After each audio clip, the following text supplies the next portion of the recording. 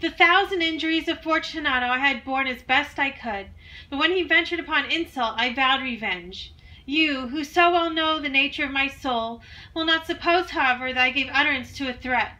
At length I would be avenged. This was a point definitively settled, but the very definitiveness with which it was settled precluded the idea of a risk. I must not only punish, but punish with impunity.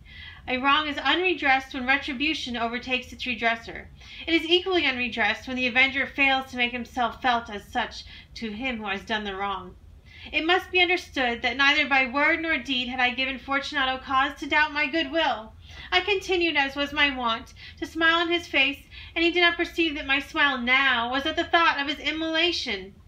He had a weak point, this Fortunato, although in other regards he was a man to be respected and even feared. He prided himself on his connoisseurship in wine.